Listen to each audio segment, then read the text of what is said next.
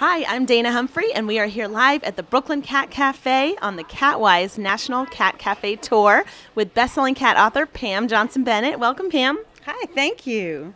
So we're so excited about this tour presented by Wellness Pet Food, and they have been donating a lot of cat food to the various shelters. Can you tell us a little bit about that, Pam? Wellness, in their generosity, they are donating 1,000 meals to each shelter associated with each cafe on our stops, which is amazing because that will help the cats who are waiting for their forever homes to have the best nutrition.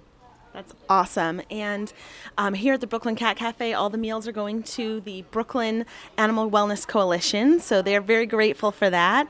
And can you give us one of your top tips for cat owners on what they can do to have their cats have a more enjoyable time? Oh, you're hitting my pet peeve now.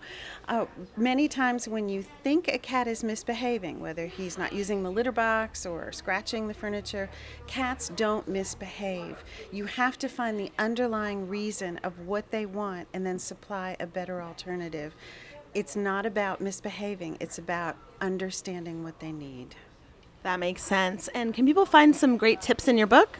Yes, you can. In fact, my new book, CatWise, I wrote it in a question and answer format so that you can either go through the whole book, cover to cover, or you can just go to the section where you're having a problem and you'll find a very in-depth answer. We want to have cats who are happy. That makes sense. And where can people learn more about you and your book? If you go to my website at catbehaviorassociates.com, and you can find lots of articles on there to get you started.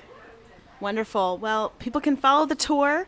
There's a few more stops on the CatWise National Cat Café Tour, and everyone that attends, it's free, and you can also get a great goodie bag from Wellness. So come on down and check it out. Thanks so much.